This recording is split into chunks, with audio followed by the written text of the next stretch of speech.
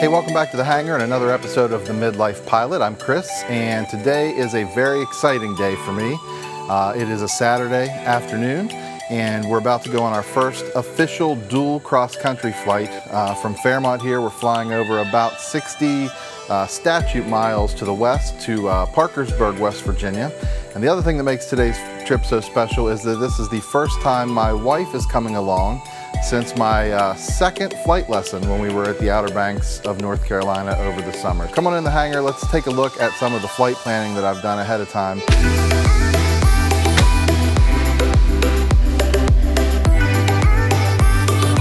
First thing we do is I flip my plotter to the statute side to get a distance between the 2 points, Fairmont and Parkersburg, and we see that it's about 69 statute miles. Then we'd zip a line through here with pencil and then highlight it just so it's a little bit easier to see on our route. Okay, next thing we want to do is just take a look at our flight. Since these are all VFR, we need to look around and see if we can find some waypoints to look for. We're in a little bit of a desolate area here where there's not a lot. My instructor Tyler and I have already went through this. We've marked some waypoints. We try to keep them about 10 to 15 miles apart. A couple of these are a little bit further than that. In this case, we have this power plant, some stacks here that we know is right off of Shinston, so that is a point for us. We've marked this little town of West Union as another waypoint along our route. And then our third waypoint is St. Mary's, the little town of St. Mary's right by the Ohio River in this little elbow of the river here. And then we're getting close to the airport at that time. We're probably 12 miles or so from the airport. We'll look at that here in just a minute. Okay, so then we would put our marks on here and lay our plotter back out. And we're going to get some distances now between these waypoints.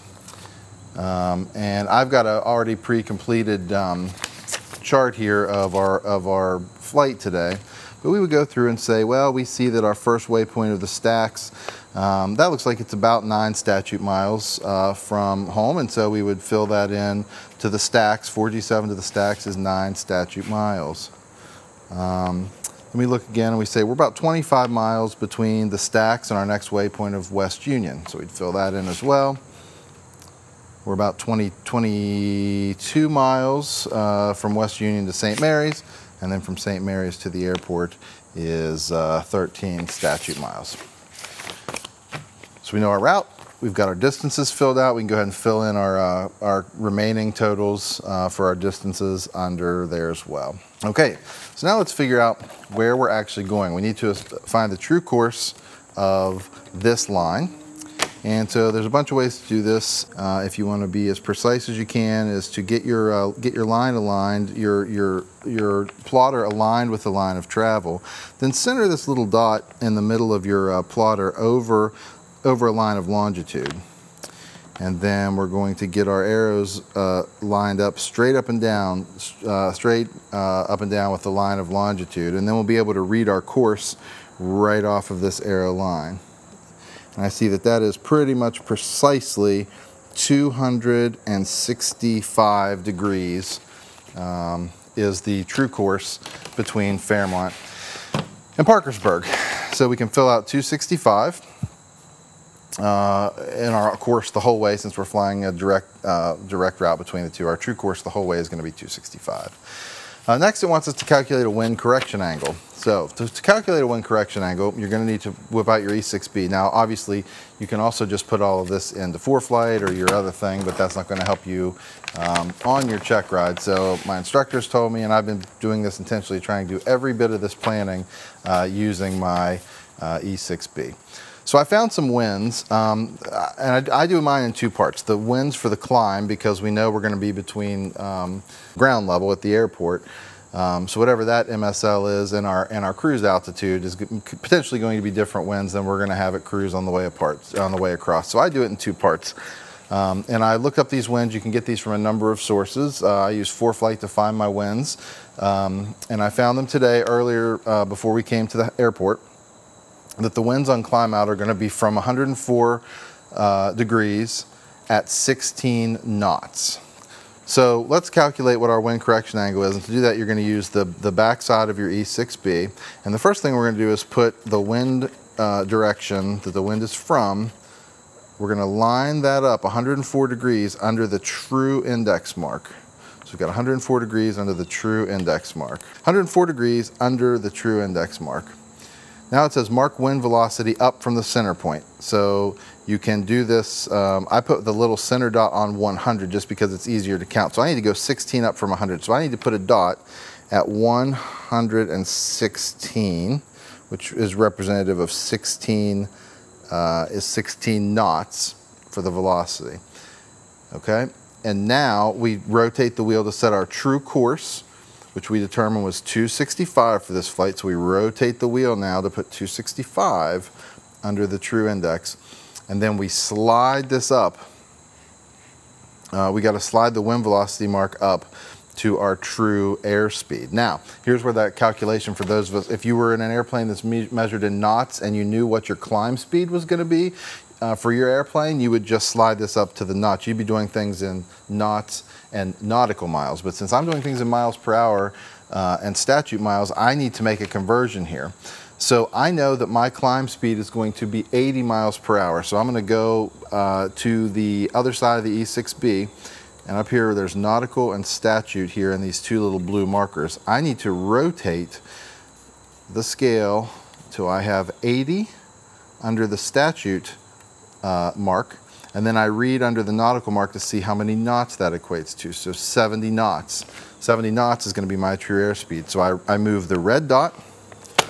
I move the red dot to 70, like so.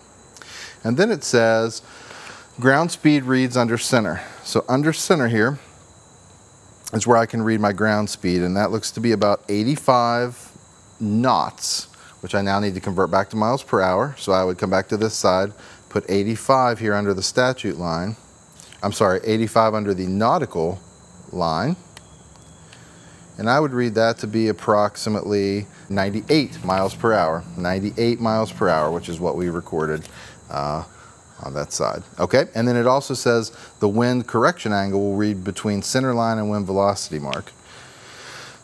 So we look at the center line of the scale. Where's our correction angle? It looks to be about 2 degrees to the left.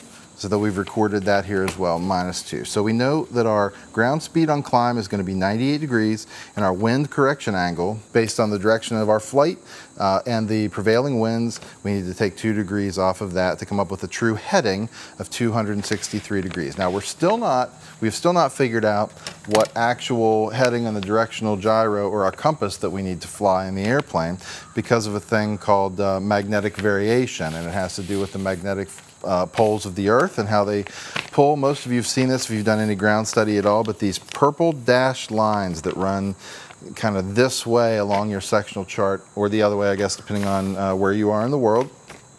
We need to find those lines along our route of flight and make a decision on what our magnetic variation is going to be. Well, I see one that runs right through the Parkersburg airport, and if I follow it down, I'll see that this is the 8 degrees west line. And the saying is west is best, so we add the degrees of magnetic variation when we're dealing with western isogonic lines. And I also see one over here very close to Fairmont. This is the 9 degrees west line. So when I have cases like that where they're close to the flight, I'll do 2 different versions. And it doesn't matter necessarily which way you do it. I have 8 degrees for the first half of the flight basically, and then 9 degrees of magnetic correction. So as you'll see though, with the change in the winds later, this all pretty much evens out that we're going to fly a heading of 270, 271. It's 1 degree difference through the whole length of this 69 statute mile flight. So that's basically how we would calculate these. We'd fill these lines in, we get our things, we get it filled out. We'll do another video at a later time kind of the rest of the flight planning. There's plenty of these on YouTube from people who are way more versed and quick at this than I am. But anyway, those are our waypoints. We're going to go flying here very shortly. We'll pre-flight the airplane and then we'll get going.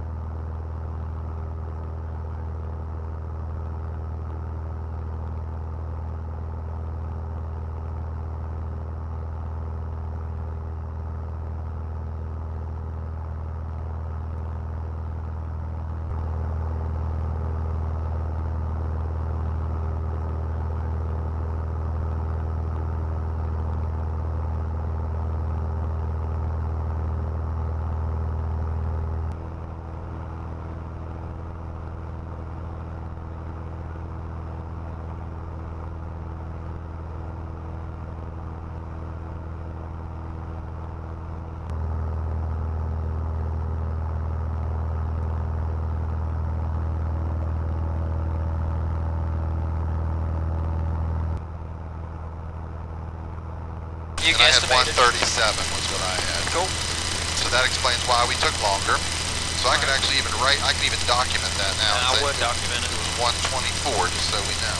Because I told you the winds had changed slightly since when I calculated that. Yep. Okay, that's cool that works. And Don, Judy, if you take it with him, he'll be so impressed that you know how to do that. Will he really? Because every guy who has taken it with him from Fairmont has been clueless. Well, cool. So, yeah, I learned that. I messed with that some today. I watched a YouTube video because I thought you might ask me to do that. cool. I'm glad. All right, so we're looking for 9.5 minutes for West Union. Nope. Four. I'm sorry, 9.5 St. Mary's, which is we're very close on Anything our right. near St. Mary's? I mean, there's a river, a big river. You see any of it? Ohio River. It's going to be kind of to our right. Okay.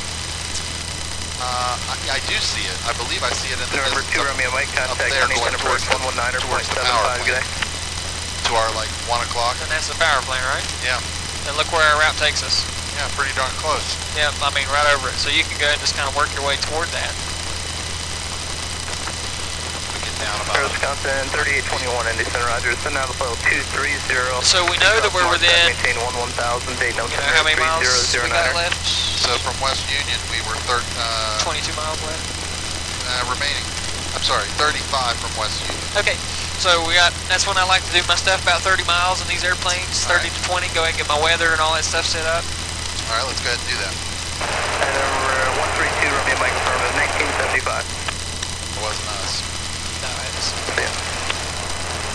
2435 is what I wrote down for them, I'm pretty sure, but that doesn't sound right now. Should be right here. 12435, yeah.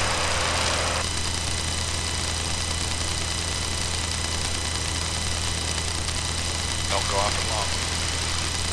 We can still hear him, maybe. Sky clear below 12,000. Temperature 29er, dew point 19er, altimeter 3013. Expect a visual approach runway 3. Notice Sherman, runway 3, Pappy lights out of service. Hazard squad information available on high watts for flight service frequencies. Advise on initial contact, you have whiskey. I don't know, we'll see. Whiskey. Parkersburg Tower information, whiskey 2153, Zulu weather. Wind 080 at 7, visibility 10. Sky clear below 12,000. Temperature 29er, dew point 19er, altimeter 3013. Expect a visual approach runway 3. Notice Sherman, runway 3. Exit at 216, descend and maintain 1000.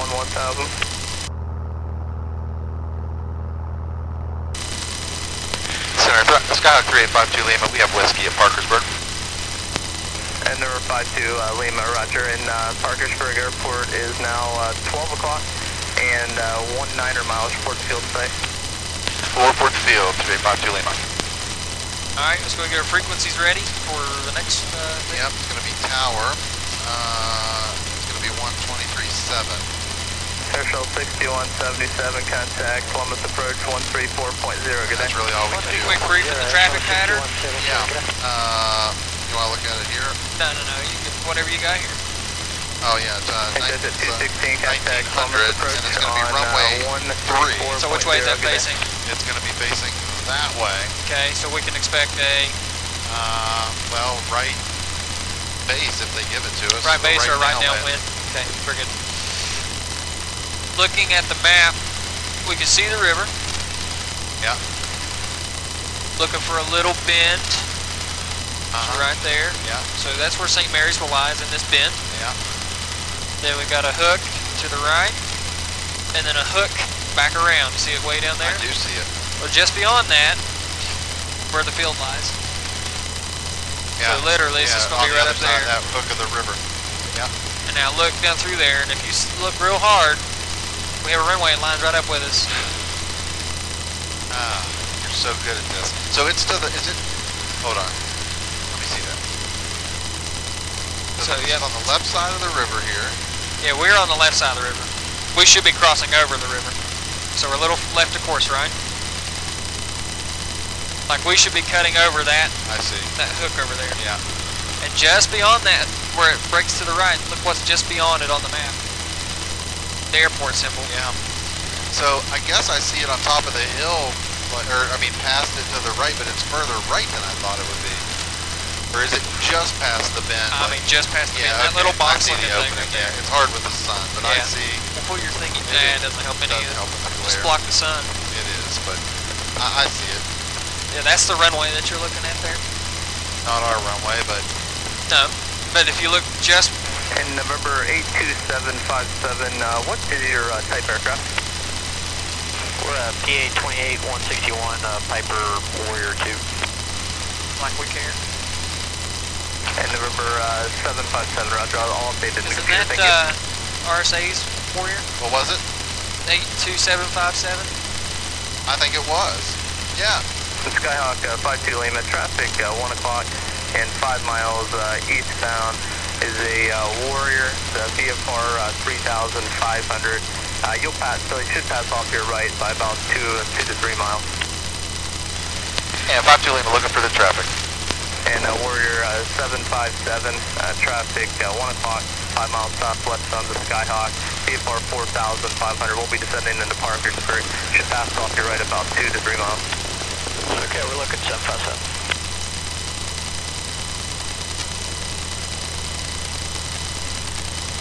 Do not have it. That's Aaron. One guy that went to school with. If you want to pull it up on traffic, feel free.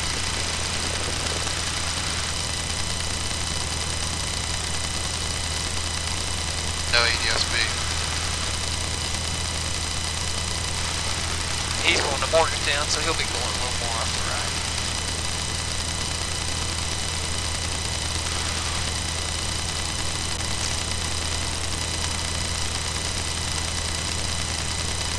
You can go ahead and start turning toward the field. And looky there, St. Mary's 940, 950. 950. We can wait a little longer if you want. So that's up to you. I really don't see him yet. I'm gonna tell Center we have the field. Maybe He'll hang on to you until he's clear of you, but go ahead and tell him. Alright. And 3852 Lima field in sight. Enter 3852 Lima, roger. Radar service is terminated. You can squawk VFR and Parkersburg, contact Parkersburg Tower 123.7. Have a good one. Alright, we'll squawk VFR and contact tower 123.7. Have a good day. You too. You wanna squawk VFR for me over there? It's just hard for me to reach with you from there. Gives me something to do. Exactly. Let's see, how far are we from Parkersburg? Guesstimate. What do you think? We're in St. Mary's right there. St. Mary's now, so we're about 11 miles? 12. 12 miles 12 miles east. Yep.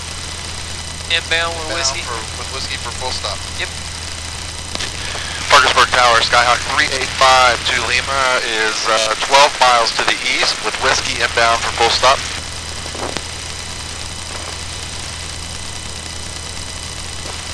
Skyhawk 3852 Lima, Parkersburg Tower. You can enter a right downwind or right base for runway 3. Report 2 miles out. Take the base. Do the right base. Alright, we'll take the right base for runway 3 and we'll report at 2 miles for 52 Lima. Now I can't turn over here, huh? Yeah, so I won't go too far. So set yourself up where you want your base normally. No, I can't tell because I can't see the airport because of the sun in mine. Okay. Yep, so just turn back to your right a little bit. Okay. And then descent planning. So we got to get to, I mean, pattern is 1900, the field is like 900. We're at 4500 and we're like 10 miles, so... If you want to do it 500 feet per minute, so to do your math, how far you want to go, so 4,000 to 2,000, 4,500 to 2,000 is 2,500. 500 feet per minute, so about 5 minutes. And we're how many miles out?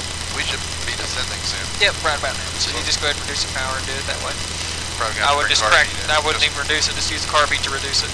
Just crack or all the way in? Go full. It's All the going to way. need to be on later anyway. And you can reduce it now if you need to, if you want. All right, let's look at. I see the field. Quick descent checks. checklist. Yeah. Mixture adjust. We'll slowly creep that in. Power is desired. The carbide is already on. Descent Good. check complete. And if I have one more thing to check, let's look at the airport diagram right quick before we get there. Yep. Oh, you're so organized. Okay. We're going to be on runway 3. Yep, the terminal's here. General aviation's there. Yep, so we'll want to get off. Get off Foxtrot Foxtrot to golf. to Echo, right? To Echo. Or Delta to the rim. Delta Echo. Yeah, it depends on where we, yeah, that's fine. How far we can stop. Okay. Don't burn our brakes off of it. We roll out, we roll out. Roger. What I say. So see field now. Once you get squared up here. I do see the field. Cool. Yeah, I'm going to get, yeah, this is, I'm generally okay with this. I don't know how to report a 2 mile without my handy dandy, It's alright, we'll call it. You're just now at 4 miles. Like, this is the edge of the hill. a little bit because I need to get down. Go ahead. Yep, you haven't really descended that much. We haven't even touched 500 feet per minute. So do about 1900. And if you do 19 and then 100 miles per hour, you'll get about 500 feet per minute. But we'll need more than that. So do about 110 on the speed. Okay. Alright, go ahead and start to square your base off just about where you would want it to be.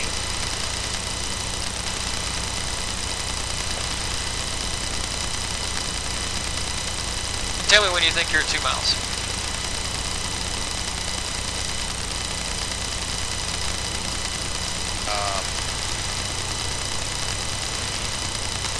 This feels like a short final to me. Feels short?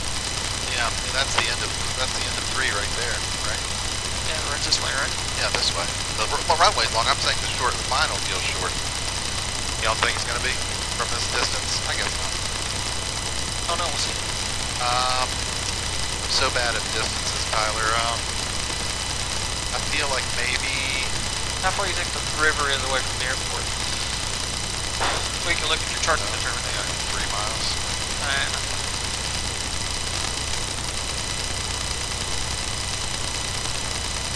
On there, it looks like what? Oh... About a mile, right? Maybe 2. Yeah, 2. Split through the delta. Yeah, so just when we're inside it, we can call it right at the river. You can go ahead and call it now. I think are we 2 miles here? He's looking for us, so go ahead and turn your landing lights all the way on. Yeah, go ahead and call it. That's on 2 mile right base. Tower, Sky 352 Lima, 2 mile right base for runway 3. Sky 52 Lima, runway 3, clear to land. Cleared land, runway 3, 52 Lima. Alright, before landings. Alright, we seats and seatbelts secured. Everybody got your seatbelts on. Fuel selector is in both mixture. We have not been Go ahead and just push it into where you would want it. right in there. Feel it really jump down there? Yep. Right there. Okay. Mixture. Carbine is on. Airspeed is, you know how that works. Flaps is desired, and then airspeed for landing. So good to land. You are cleared. So we're still got a lot of altitude Long to lose, way to right? go, yeah. Yeah, let power all back. Just pull it all the way back to 15 and let it just creep on down. There you go.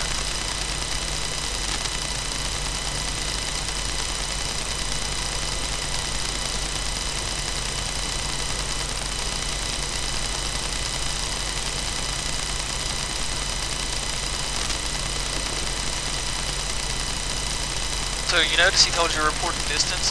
This place is like Morgantown, they don't have radar. Oh, okay. Whereas Parkersburg does.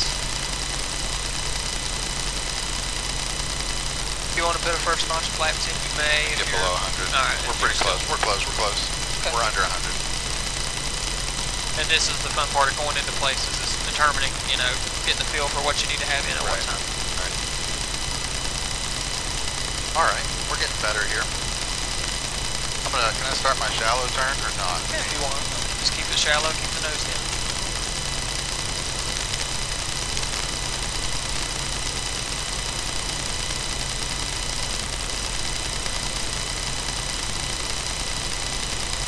That was way early. A little bit, just round, stop it right here. Wait until you feel like it should be.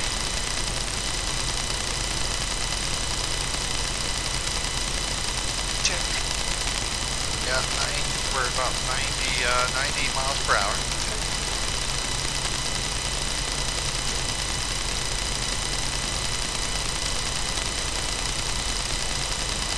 What were the winds, Tyler? Do you remember?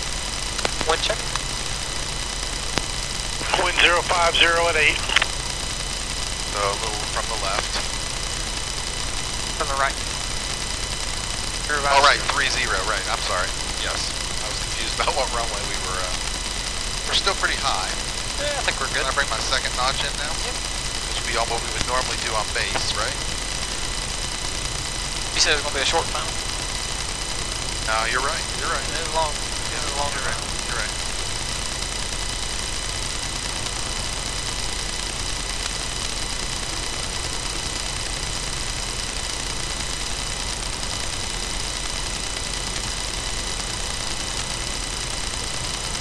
It may be best to just land with 20 degrees flaps looking at our windsock.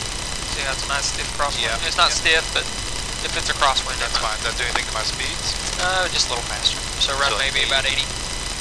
That's where we are right now. And if I add a little power, we're descending pretty good. There you go. Little power, little power, power, power. There you go. So this is going to be left foot. Right in.